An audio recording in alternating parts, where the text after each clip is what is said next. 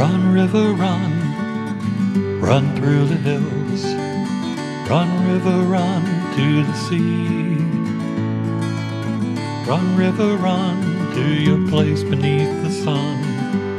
Run, river, run over me.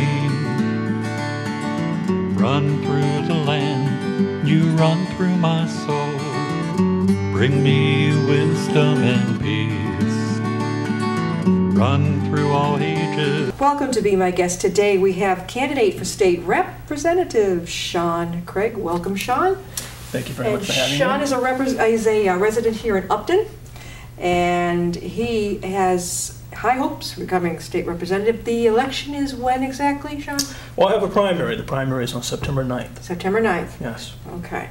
So listen up. Now, we have all the different things that he sent me that he is very, very enthusiastic about. Ah, okay. First of all, a little bit about you. Semper Fi, he was in the Marine Corps. Oh, yes. And you went to, when did you go to school? When did I go? Where did you go? Did you go around here? Did you graduate here? No, actually, I'm originally from Virginia. Mm-hmm. And I had, I'm originally from Norfolk, Virginia, so the largest naval base in the world. That's probably what, part of me, part of what drew me to the Marine Corps probably rather than the Navy, just being around the Navy all the time. No, I ended up actually at a small private school out in the mountains of Virginia, right between the Appalachian and Blue Ridge Mountains called Roanoke College. I've never heard of it. No, it's actually, it's funny, it's actually probably about, probably 40% of their student body is actually from the Northeast. Really? Yes, and I think behind Virginia, Massachusetts is the next highest. What did you major in? I double majored, international relations and business. I actually started with a minor as well, high hopes. Yeah. Once again, finally decided after a couple of years that maybe I should concentrate more on 2 things rather than 3. Yeah. But managed to graduate early, graduated before I was 21, so 3.5 years, 2 majors. I also did end up getting a master's degree in finance. I got that up here in Boston. I've been in Boston for about 10 years now. That is excellent.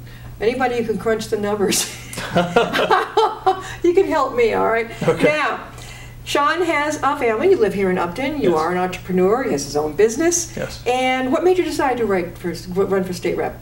You know, it's interesting. I actually something got an email one morning from my wife.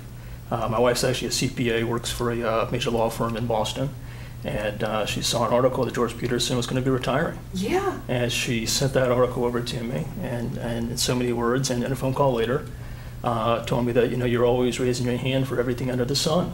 You like being involved in things, and this is probably the best time for you to do it. And with her blessing, made that decision. So I tested the waters for a little bit and then made my announcement. How long ago? How long ago? Did you count the months since you made your decision? So it must seem like a long time or a short time. I think fairly early, really in February, I already knew that I was going to be doing it. You knew it. Yeah. It's something you can tell that you really are enthusiastic about. Oh, absolutely. It's something that I grew up around. Yeah. Actually, my formative years, I would say, really were in the late 70s and early 80s, and I spent a lot of that time with my paternal grandparents, whether or not that was on weekends or coming home after school, going there for a little bit before going to my actual home later in the evening, being picked up. And I saw community service. My grandmother had a Master's of Fine Arts. She was a docent at the local museum. She was involved in the women's club. My grandfather was an entrepreneur. Had started a business that my father continued, that I was originally expected to continue. Yep, things changed. And did for a little bit, actually, as well. And have been part of here and there over the years. But he was very involved politically as well. He was a delegate at the 1960 Presidential Convention for Virginia. And he also made his own run for mayor, got the nomination down there. And so he was very involved as well. And so just kind of having that around me. Yeah. Really taught me quite a bit about service, and so that's been something that I would say actually I learned a good lesson coming out of college. Coming out of college, I actually became a stockbroker in D.C. for a brief period of time. You were a stockbroker? I got my securities licenses right out of school, so I got my licenses in '96, and was sponsored at that time in '96, and worked until probably about December of '97. That's stressful work.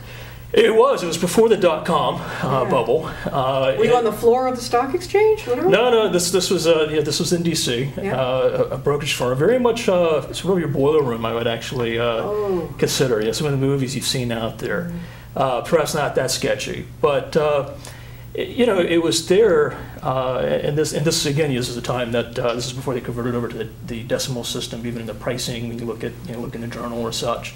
And it was very much like throwing darts, and you could anything you wanted to say on the Wall Street Journal, everything seemed to be going up, and people were out there almost like betting on the races. And say, sure, I have 5,000, I'll try you out.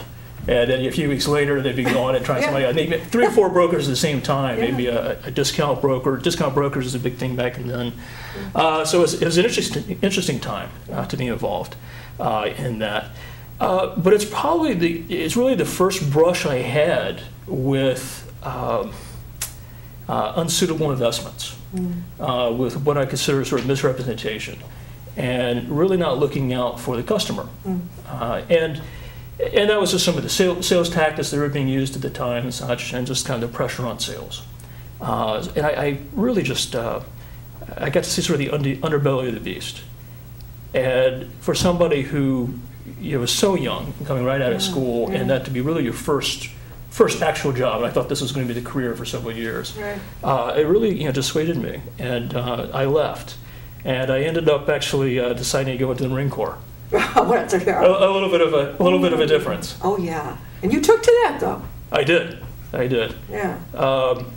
I did enjoy parts of that, and however later on I did have a bit of transitional period there as well as I was going. I did end up in the family business in real estate.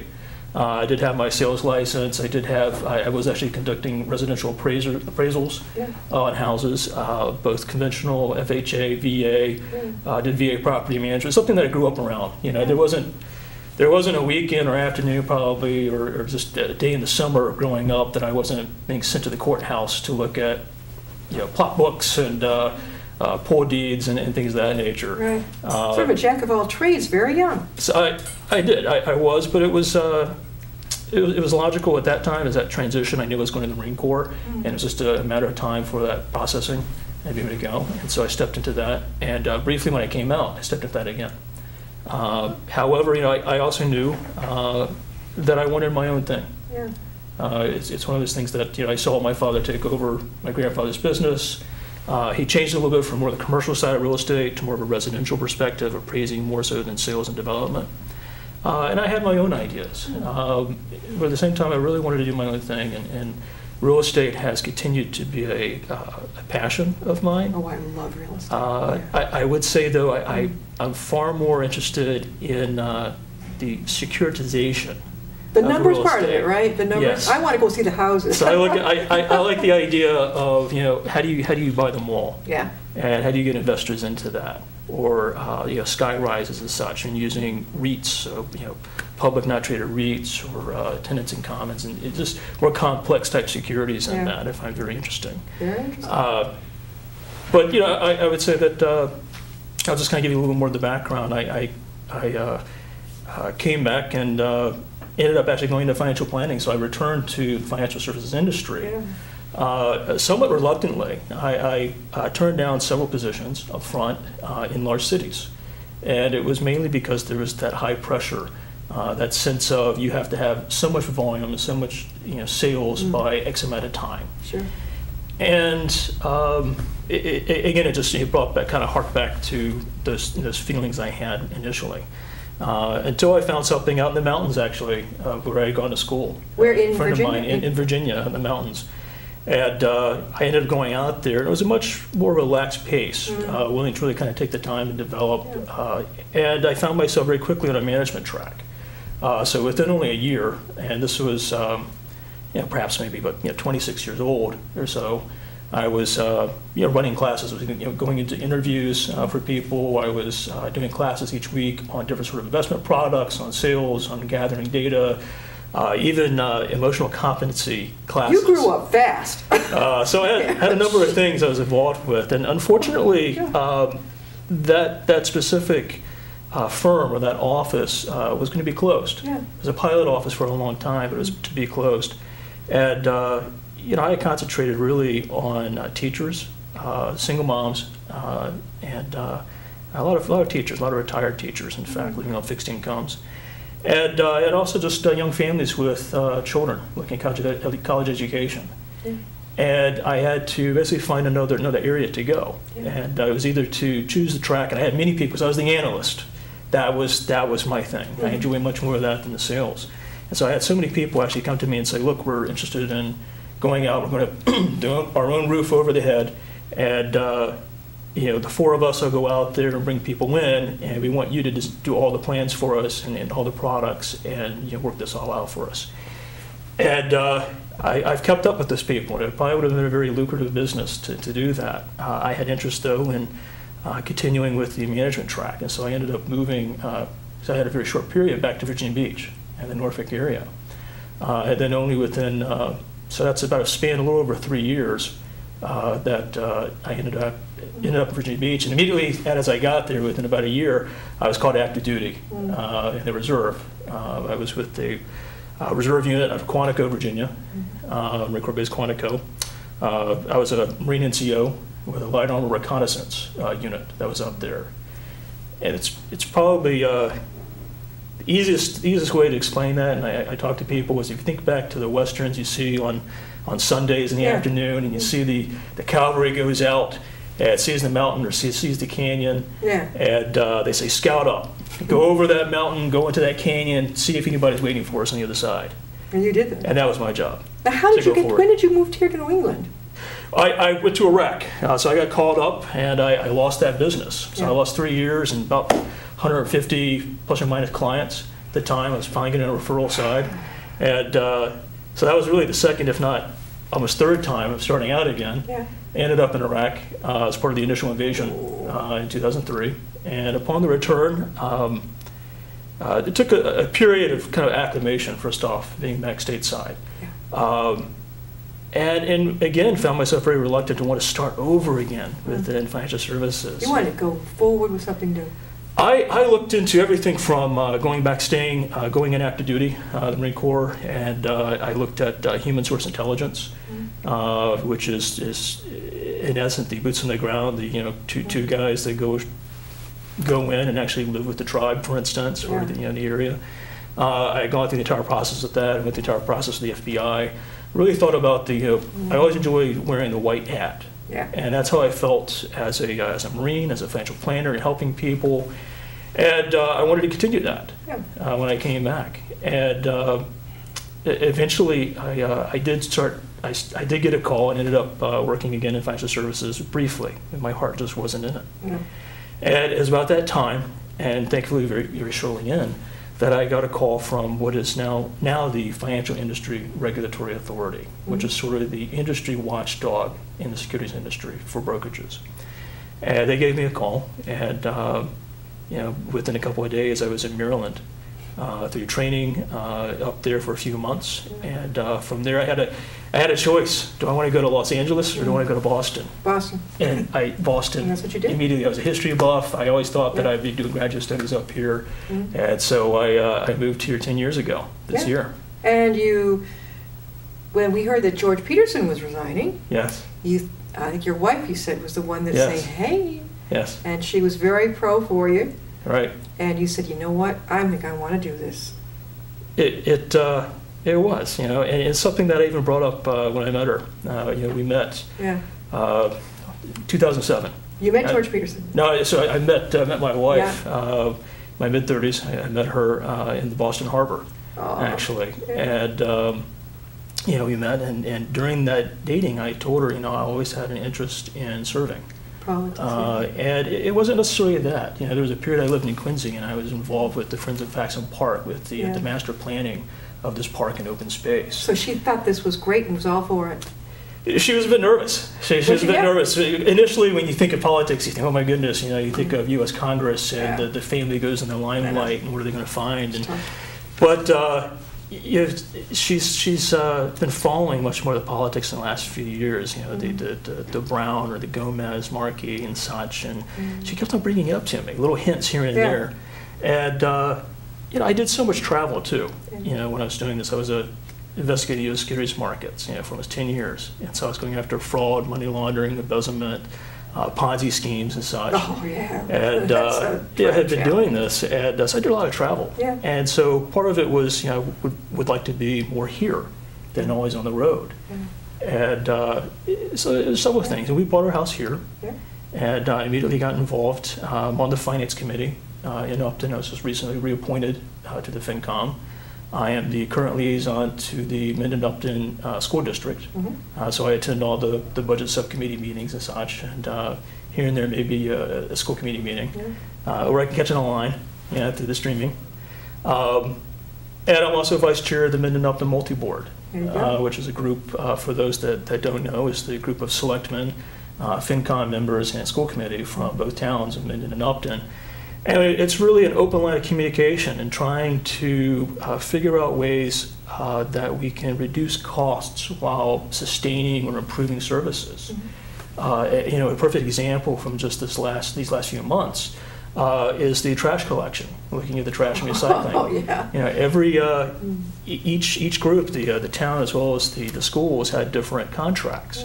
And it just so happened that several of them were coming up around the same time, and so we managed to bundle a few of those and save several $1,000s. And that's really, again, just through good communication. So that's sort of my involvement. I've been involved in the men's club here in town. We just put on the fireworks a couple weeks ago. We do the senior dinners, every month, except for the summer, which is always a big hit. Now I have a list. Yes. I'm waiting for you here. Just let me go. All right. See now, you sent this to me. Yes. Yes. All right. You are the area coordinator to repeal indexed gas tax. Yes, that is true. Last year, the state legislature decided to increase gas taxes by about 3 cents, but at the same time decided to index it in the future to inflation, the CPI, or Consumer Price Index. And in essence, this is something for many people that just slapped in the face of taxation without representation. That we elect our officials to go up there and take a vote for us. And instead, it seems that they want to sort of abdicate this responsibility. And you have to understand that formal session last year was only 25 days.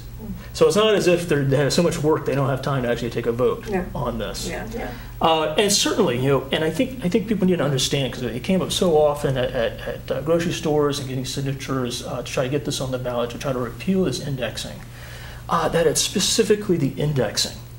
It's not against or getting rid of the tax that's there. The tax is necessary. It is needed to repair roads and bridges. And we look at the roads just around Upton and going into certain areas of Northbridge and Grafton.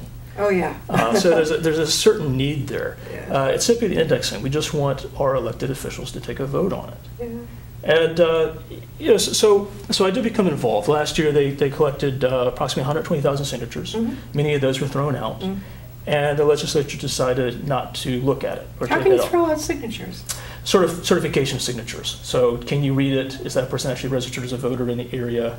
That sort of thing. Same thing that happens actually with nomination papers to get on the ballot. How about if somebody signs something, they're signing it illegally, and why would you throw what somebody signs? They're saying, illegible. Can't read it. Can't tie it in. Perhaps the person hasn't yet registered in town. Okay, I got it.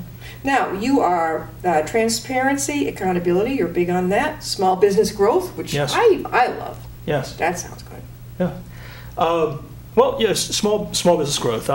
So far, I'm the only candidate that's endorsed a small business bill of rights, something that exists, that's been put out there, and these are certain tenets. For instance, as looking at a tax and saying that if we're going to increase the tax, perhaps we should go out to different geographic areas and actually listen to the businesses in that area and how that tax is going to impact, or perhaps how that give them time, give a 1 year period of time, a waiting period, to figure out how you're going to pay for the tax once it comes about. And it's the same thing actually with regulation. This is something that we did in the securities industry, that when you come up with a guideline, you come up with a bill or a rule that's out there, and you put it out to the broker-dealers. In this case, you put it out to community business owners to give you feedback on that. And then from that, you're able to craft a better bill. and also perhaps even do a study on that to see what type of impact that's going to be. So it just gives better time for businesses to decide, what it's going to be, what are they going to have to do, and allow them the time to meet it. It's funny. I think my father, he was a corporate guy for a lot of years, and then he went off in his own small business, opened a business on the Cape. And he taught me it takes at least a year before you're going to see, or more, any kind of, basically, you can't get your hopes going to succeed right away. Right. I think it'd be great if, couldn't we just sort of let the new businesses, give them a year or two, just, is this what you're talking about? Give them a year or two to see how they're doing.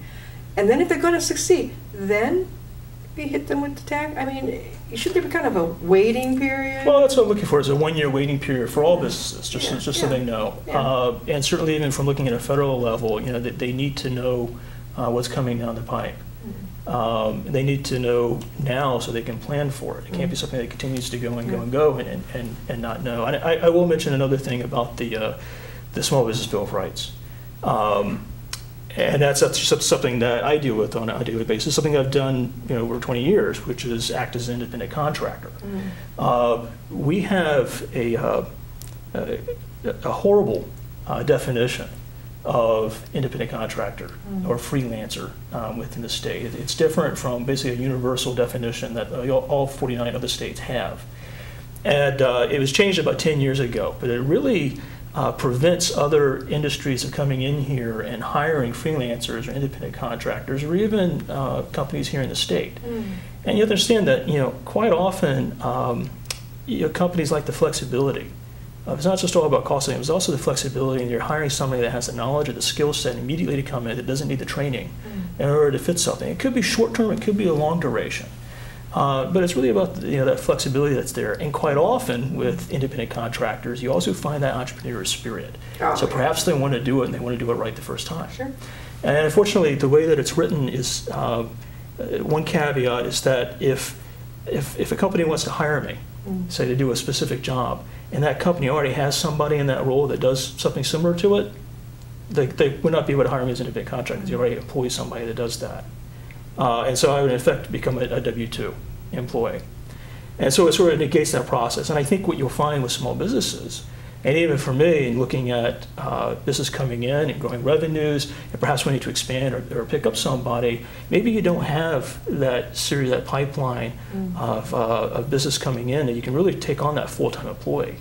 Or even part-time, maybe it's just a one-off here and there, and you like to start the independent contractor. So it really does sort of dampen down your prospects trying to grow that business when you can't have that flexibility to take on a few independent contractors up front. All right, another one, reform waste, fraud, and abuse in the system. Now, this one, this is tough. Because you have a lot, it's like when you and I were in school, all of us were in school, and everyone in the classroom got punished because two or three messed up. You don't take it from those who need it. And I see where you're going, but the trouble is, how are you going to find out those who don't need it? That's the trouble.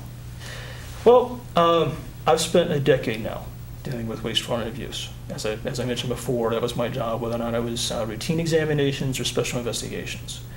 The one that I speak quite often about is a Ponzi scheme that I found in Braintree. And that person is now in federal prison for 17 years, $9 million restitution. That's not the one in Marlboro, is it? No, this was in Braintree near South Shore Plaza. Okay. Now, were they on assistance? Oh no, this is a broker dealer that was committing fraud. And so it's just simply an example of something that I've worked on in several other cases where I've dealt with waste or fraud or abuse. If you look at it, all you have to do is pick up a paper or turn the TV and see another example of waste or fraud in the system. If an audit, once the audit comes out, state auditor, for instance, last year came out with a report on welfare. We have 1,164 deceased people receiving benefits. That sounds fairly clear to me. We have 15 million suspicious transactions, of which a third of that, 5 million suspicious transactions. This is going back to the EBT cards. 5 million that occurs in Hawaii, Puerto Rico, and Florida. Far, far away from here. Those are our taxpayer dollars going there. Yeah. So there's several areas, several items just by looking at state auditor's report. And it's actually one of the committees that I'm interested in serving on is that audit and oversight committee, because that is my background. So I think there's several areas you can look at to try to reduce that waste that's there, just as one example. Yeah, there's so many families who are trying so hard. And you don't know when mental illness is going to strike. You don't know when you're going to need SSDI. Versus actually, George Peterson's office was wonderful. I had somebody that needed to get on SSDI. And I think it got turned down twice. I said, enough already. Sure. So I called George's office. I got a hold of, I can't remember him back then, it was in the mid-90s, the guru of SSDI. This guy was fantastic. He walked it across, in Worcester, got it across the street, he got it through. This went through for this person. I'd had enough. So that's what I tell a lot of people. If you're having problems with this type of thing, go to your state rep. Absolutely. And that's what they're there for. They're going to understand that, why are they turning this down, 2 or 3? This is nuts. And it's a game that, they turn it down, that they play. Absolutely. So, get out there. You don't even have to hire a lawyer. I think you already hit it. That system exists to provide economic stability to people so that they may be able to go out there and become more independent again. Except that they can only work a certain amount. So it sort of cuts that. It's like you're saying, oh yes, now we are encouraging, but then, the line of demarcation, they're going, why bother? If you're going to take it away from me as I make it, and it's a person is just trying to maybe mentally get back out there or physically, why bother? That's where I think it really needs to be looked at too. Yeah, I think the area right now for me is looking at the process of being eligible for benefits. You look at illegal immigration. You look at whether or not the person has a Social Security number or otherwise eligible for that it. I agree. Perhaps that answer, and something that I'm in favor of, is putting a picture on the EBT card. Yep. That's there, and actually doing an asset verification of that person's assets. That's a good thing. Another example would be looking at right now. They're allowed to go 270 days before a letter gets sent regarding any sort of funds as a balance on that EBT card, as far as being able to recoup that. And then after that, they give a 30-day period for a response after that. So you're talking 300 days before anybody looks at this. Well, perhaps we need to peel that back to about a 60-day period. Yeah. Perhaps also, I'll leave it at this as well, is that the EBT card, again, putting the picture on that would be quite helpful. I think that's a good thing. I go for that. I don't see any reason why a person receiving that, an awful lot of people out there temporarily, who cares if your picture's on it? I met somebody the other day while door knocking who, kind of as you spoke, had a need for assistance. Definitely. And she had mentioned that her daughter, though, sometimes she'll allow that daughter to go and to use the EBT card. And there's some difficulty, I think a disability that was there. And so it was helpful at times that her daughter go up and use that. And I think that goes back to the part that always hurt in the sense of even as an investigator in the securities markets, is that we're creating these rules, but once again, it's that one bad apple that spoils the barrel. I know it. And so this is somebody that's doing it, is trying to do the right thing. She's being out there honest about it. There's an actual need for it. And yet, unfortunately, you have, even in that state audit's report, so many cases of not even just that, but just jotting down the number that's on the card and going in and here's my number. But you can't do that, can you? I thought they had to have the card. They've had evidence that just the number has been used. How can you? I've never seen it done. Yeah, just the number being used. There are some places that has been happening. Glenn's nodding. I've never seen it done. Never. People they got their little card. There's so many little things. There was in the papers a few months back. There was a heroin addict nearby actually that was found with perhaps maybe 12 or 13 EBT cards in her purse. So again, it's also that sort of underground currency. How do you get that many cards? Yes. Yeah, because I thought it was pretty tight. They want everything since your last hair job, to get these things. Yeah. How do they? But it also, as I've said, it also allows a very convenient way to do drug trafficking. We have Shawn Craig with us. He's looking for a state representative. Shawn, I thank you so much for coming on. Thank you. And are you looking forward to the pre-election there coming up? I most certainly am. You are? Yeah, I am the only one with military, private sector, as well as time on a committee in municipal government. Well, welcome. Thank you. It's good to have you. And he's right here in Upton, too. That's great. Yes. Well, good luck. Thank you very much. Thank you. See you next time.